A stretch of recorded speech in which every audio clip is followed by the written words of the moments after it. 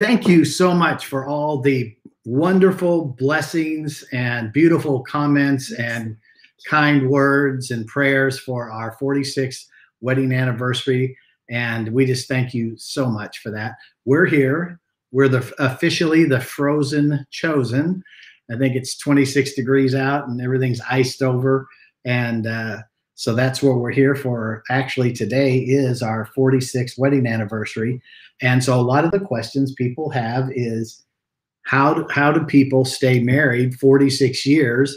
And so I've got an idea. What do you think the number one thing is for all of our family that's watching?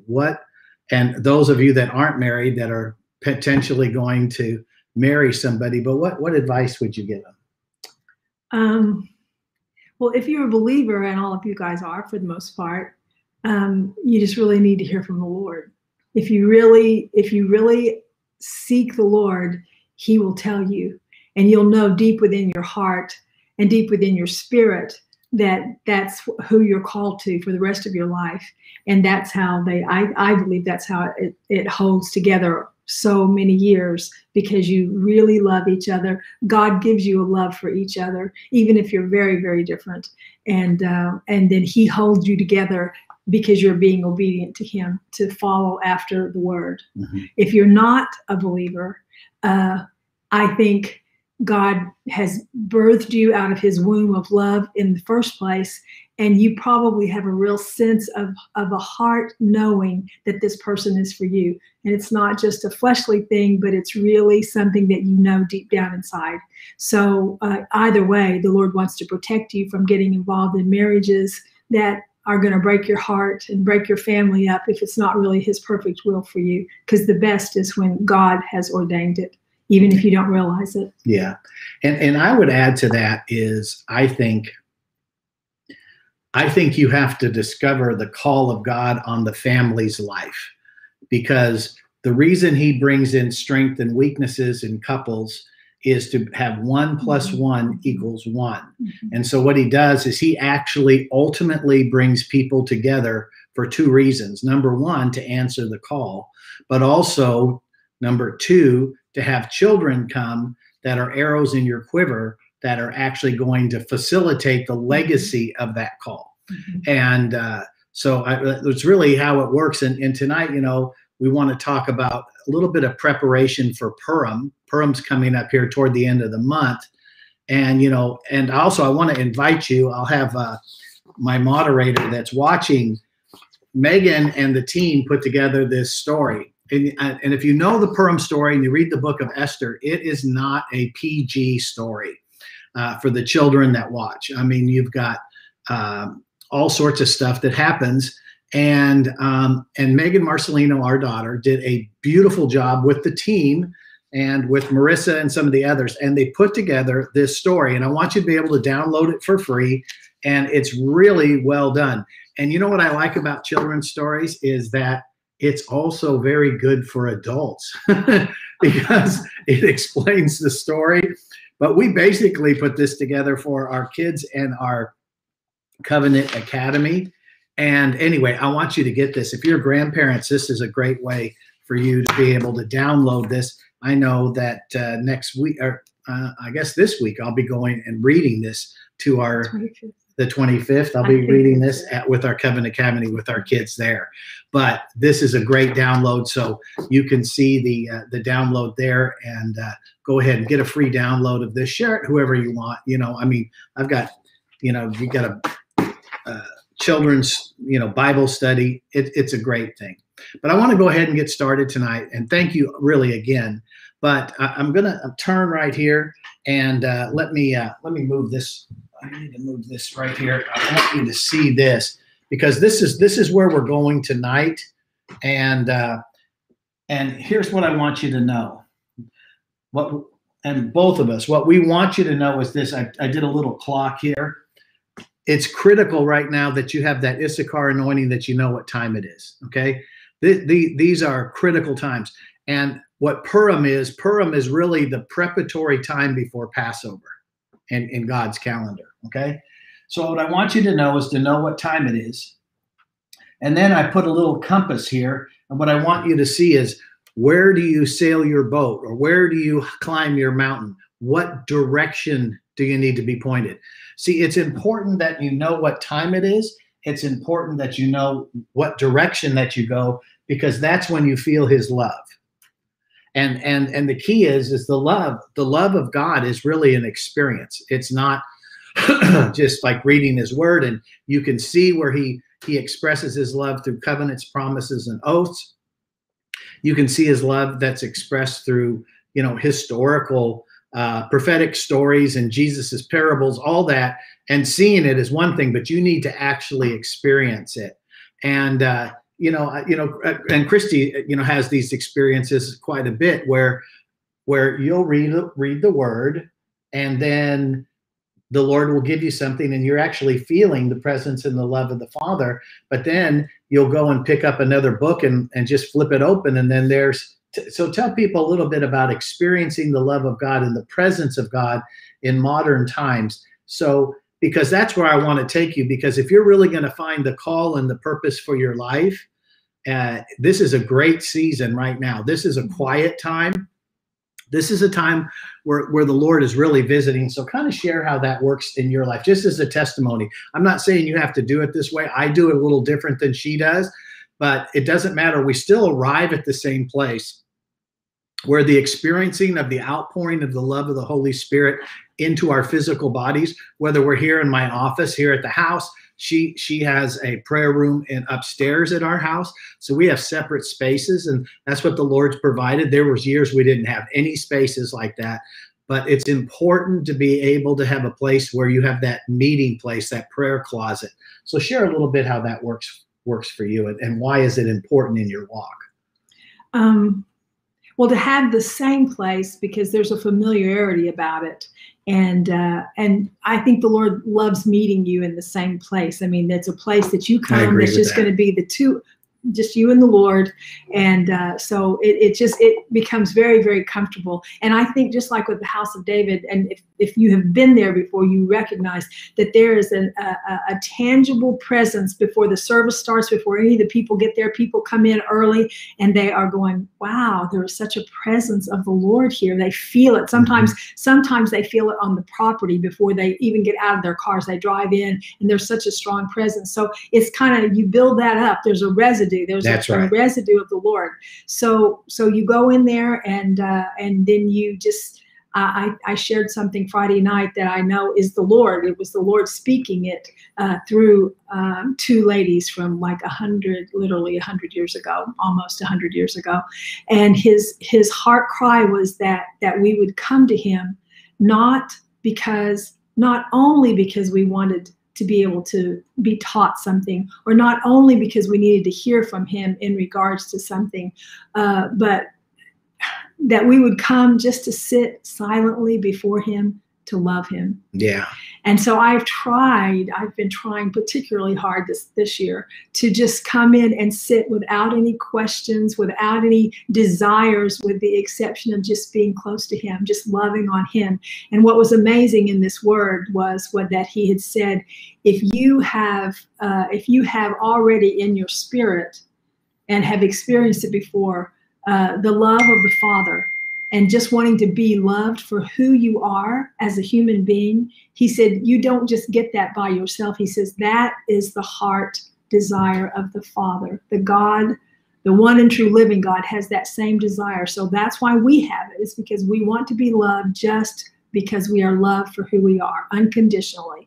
And that's what God loves. So my counsel would be to just go sit down and sit quietly and listen to him if he's got something to say. And if he doesn't have anything to say, you're going to begin to feel his presence in the room. You're going to be able to begin to feel him close, and the presence and the radiance of his glory comes. And so you're just quiet before him. And then he can direct you. I am a person that has always just opened the word up, and wherever my eyes land on whichever side of the page it is, whichever page it is, I began to read, because that's how he's instructed me. He just go get the book, just go get the Bible, open it up, and I'll speak to you. So that's what I do. And even from my very beginning of my walk, it was, I would do that. And then that day I would always have an experience that I needed to be able to fall back on what I had read in the Word that morning. And it never failed. It never failed. And it's still the same way. He just feeds me. That's the way he feeds me. So he'll tell me, get the Bible out, open the Bible. I open the Bible wherever my eyes land, I read it. And it's like, okay, this is what's happening today. I mean, today I had that kind of experience. And then he would tell me, go get another book. And I'd go get the other book and I just open it up wherever. And it was following the same line, the same vein of what he had been telling me in the Bible. And then he said, go get another devotional. And I go pick up the devotional and I flip it open and there it was. Or flip the day's timing in the devotional, and it was exactly what he'd been giving me in the books before, that morning. So it's incredible. And when that happens, you just, your heart is just so filled that he sees you, that he cares, and with all that he's got, all the people that he's got to take care of, he still is right there with you while you're doing your Bible study and while you're spending time with him. Yes. And, our assignment tonight is, how do I discover God's plan for my life? How do I do that? And really, the key is right over here. We need to get you to a place where you know the time, you can see the direction and find his love. There has to be a time where you soak in the presence of his love. So anyway, I just got a text and for our podcast and Charisma podcast partners that are listening, you're going, I want that Purim story for my kids. And you really want it for you. So listen, we know that you still watch cartoons occasionally on Saturday. It's okay. You can go ahead in the comments and say, yes, I'm 50, 60, 40 years old and I still watch cartoons. This book is fabulous. You're going to love it. So go to clmmin.com/Purim. Purim. So that's clmmin.com/Purim. And you can download your free Purim story, and written by Megan Marcelino, and the artwork's done by Marissa and others in our staff. They always do such a great job with all the books and the manuals, and I want to give them a shout out. Thank you for sharing your gift. And this is a great story of Purim. So I'm going to give you just a brief 1 minute before I go into my board and we go into the Acts teaching. Number one in Purim is this. You have a king. He has the Jews marked. They're marked for death. Okay. The king has decided that, guess what? We're going to exterminate the Jewish people. We're going to mark all of them. We're going to find out who they are, put a mark on them, and we're going to exterminate them. So that's the story of Purim. But what happens is now the king is having a festival. And when he does, Queen Vashti, she decides she's going to have attitude. She's not going to show up. The king calls and the queen doesn't show up. So he says, guess what? I've got to, so to say, elect another queen. I've got to get one. So now in the midst of this political fighting of no division between king and queen, it opens a door for someone named Hadassah or Esther. And meanwhile, a prophet, Mordecai, the uncle, the older Jew, generational, the father and the children following, Esther following Mordecai. So now what happens is Mordecai gets a download of, guess what? They're marking us. They're going to destroy us. But God's given me a plan. And he goes to Esther, and it starts right here. And Christy's going to go ahead and read. So see, he marks them for death. And the guy that's in charge of this is Haman. And Haman's name means noise or noisy tumult. It's just a lot of confusion. Can I call it mental media manipulation? Yeah. So Haman's all talk and no delivery, but he's planning on taking out all the Jews. He's so to say the Hitler in this story. And what happens is Mordecai is the one that discovers the plan, but Mordecai also gets the download, and he gives it to his adopted niece, which she's in her teens, and this is Esther. And Esther makes a decision because she's been preparing, and she has to prepare more, but she's letting the values of her life drive to action. I can't tell you how important that is. Character, values, principles in your life. When God gets ready to use people, he looks to those things. So Mordecai sees this in Esther. And so we're going to go into we're going to go into our Acts teaching. A, okay, we're going to go into is apply. C, change. T is transform.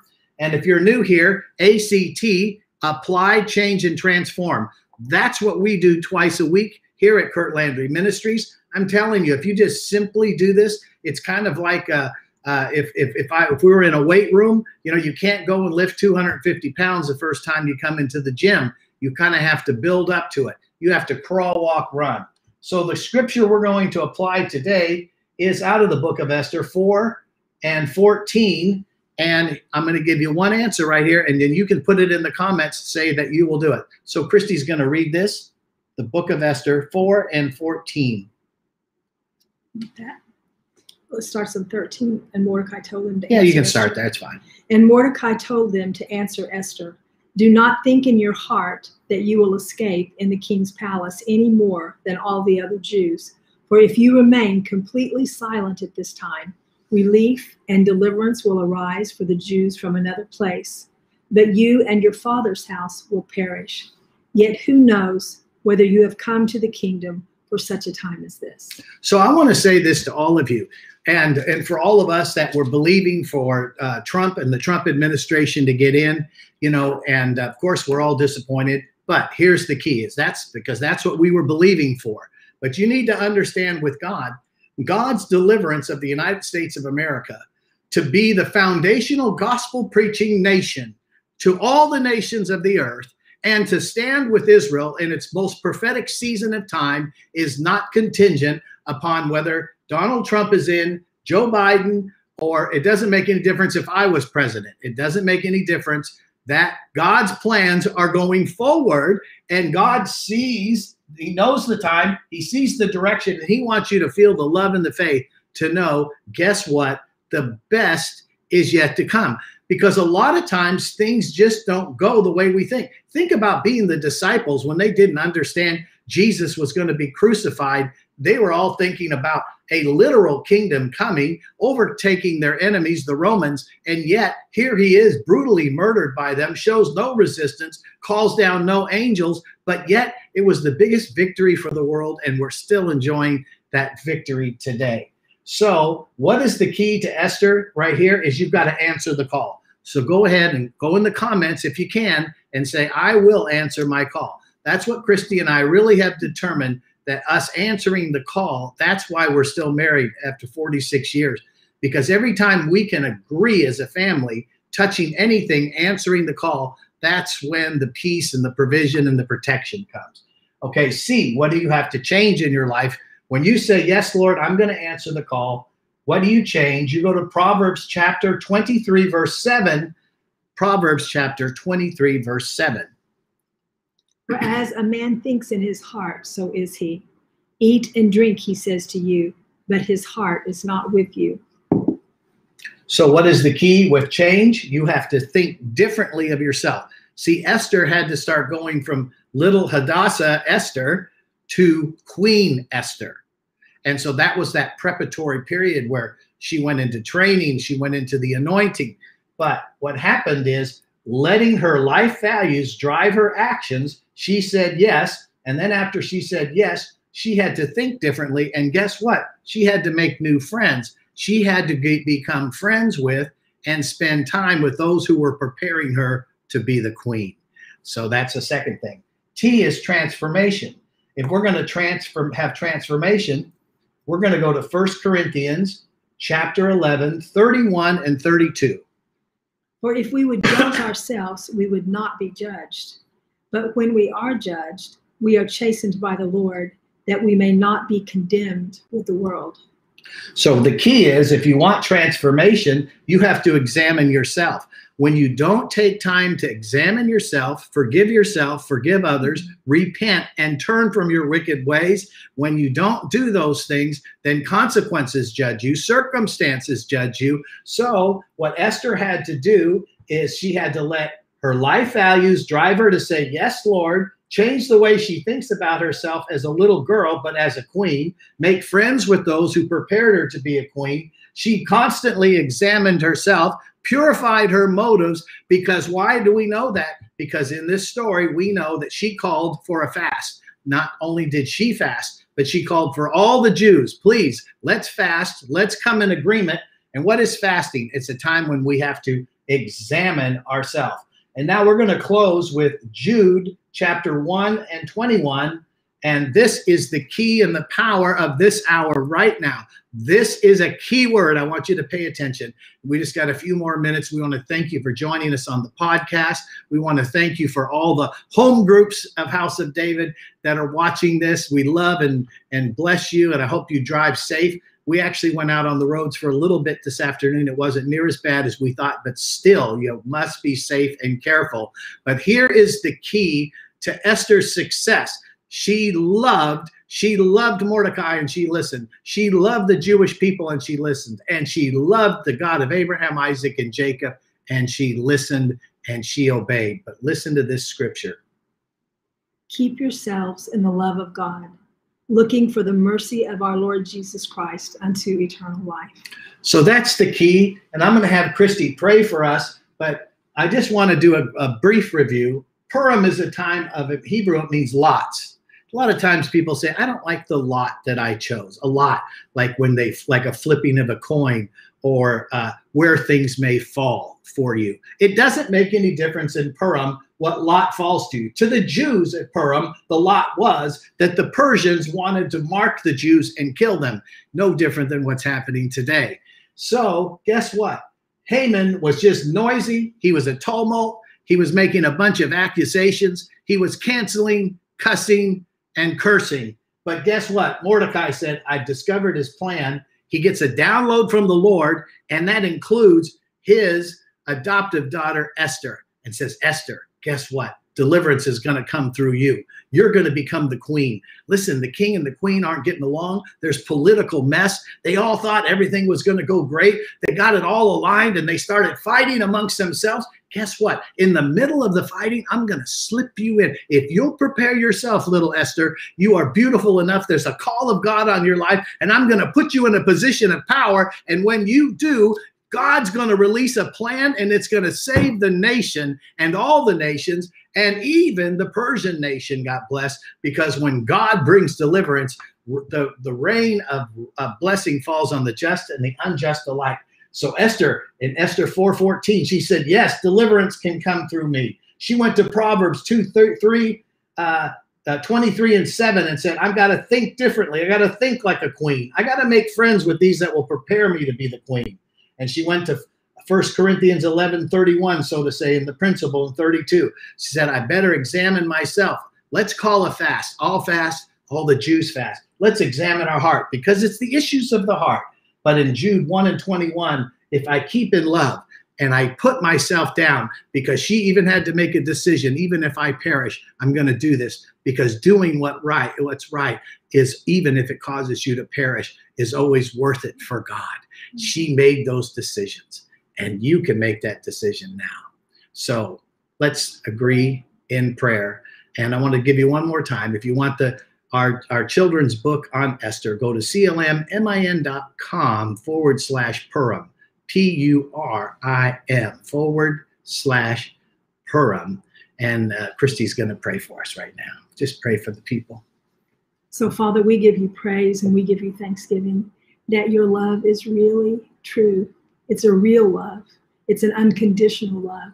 And we thank you that this day, all of your righteous ones are receiving that love, and they are believing it, and they are embracing it, no matter what lies the enemy may speak against it, that they are going to be quick to recognize this does not line up with the word of God. And if it doesn't line up with the word of God, the enemy is speaking to you, and he's lying to you and trying to deceive you, because he is the father of lies. So, Father, we just thank you that in this period when things are very challenging and sometimes extremely difficult, and there have been losses, and there's been fear and doubt and unbelief about everything that's happening. It's the same situation, I'm sure, that Esther was experiencing with all of these things coming, and she had to know what she had to do, and she needed someone to confer with her, and it was Mordecai. And she trusted him, and she decided that she was going to be obedient. So, Lord, you've given us a huge book full of instruction wrapped in your love. And so we thank you that when we are needy, we can go to the word and you will speak to us through that word. It won't necessarily be an audible voice, but you will speak. So we just praise you and thank you that your people are going to run to the word to find out what it is that you are speaking to them when they get in situations that are challenging them, Lord. We thank you and we give you praise that just as Esther did, she chose to walk in wisdom. She chose to lay her life down as a sacrifice if necessary, trusting in God, trusting in what Mordecai told her. And that's what we are asking you, Father, in these days of challenge, in these days of fear, in these days of so much chaos, we are asking you to reveal your perfect will and give us God's courage to be able to wage war in this battle and in all of these challenges. And Lord, I will have one more thing to speak to you, to the people in regards to forgiving yourself. How the enemy tricks us to believe that we've done something so bad that cannot be forgiven, or that we are inadequate, or that we can't. And we allow those thoughts to stay. And Lord, we don't even think sometimes about forgiving ourselves. But I believe that you need to verbally say, I forgive myself, and get that enemy off of your back and out of your ears and out of your heart. Because the moment you choose to forgive yourself, Rabbi's got a beautiful testimony about forgiving oneself. The Lord told him, you have to forgive yourself. And so I just would counsel and recommend, and in prayer, allow the Holy Spirit to speak to you when you need to forgive yourself, so that you can be set free, totally and cleaned, because you are walking in freedom, not harboring anger towards yourself. And we give you praise, Lord. We give you thanksgiving for it. In Yeshua's name. In Yeshua's name. Thank you so much for joining us tonight. So go to clmmin.com/Purim, Purim, and download your free children's book of the story of Purim. Also, it is our custom, biblically, to give gifts to the poor. This is a time where we give alms. We celebrate our deliverance, and we give alms to the poor. We will sponsor Purim parties for our soldiers and Purim parties for our Holocaust survivors. And if you would like to sow a seed into that, you can go to clmmin.com/donate, clmmin.com/donate, and you can donate and help us to be able to bring those alms and bring those gifts to the poor and bless Israel. Remember, the scripture says, I will bless those who bless you, Israel. And you're doing it, and they need it right now more than they need the help. And they do need the help, and they need the gifts, but they most of all, they need your love. So when our team shows up, and then we have these Purim parties, and we bring in and help them to have music and food and cakes and cookies and small gifts, and most of all, chocolates. They like chocolate. And when we bring these in, and it says from you, our heroes, Kurt Landry Ministry Partners and House of David, my olive tree, what that's saying is we love you and we carry you. And the biggest thing is you're not alone. We haven't forgotten. That's a Purim blessing. God bless you. Thank you so much. God bless.